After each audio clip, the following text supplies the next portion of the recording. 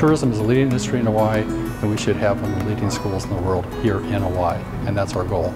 It puts the Tim School in a place where I believe it will attract more donations to fund scholarships, professorships, interns.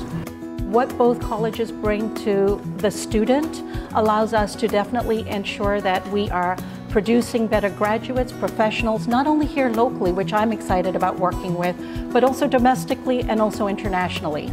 The merge is really the right thing to do at the right time. It's a great opportunity to leverage the great resources of both the TIM School and the College of Business at this time where there's a great demand for solid business courses.